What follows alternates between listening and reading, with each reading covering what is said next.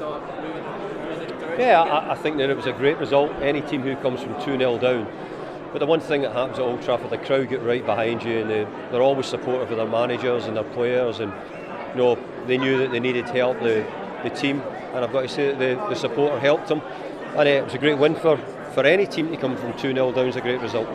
I think the club are firmly behind the manager, and I think that he's been a winner, Josie, throughout his career. So, I don't see why that should suddenly change. Can I ask you what you've made of the impact Wayne Rooney's had so far in the US? I think Wayne's had done a remarkable job at DC.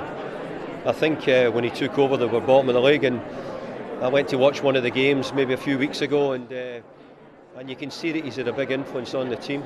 And I'm sure he's probably having a big influence on them around the club and the demands they want from them, and because Wayne's played at the top level throughout his career and been a top player.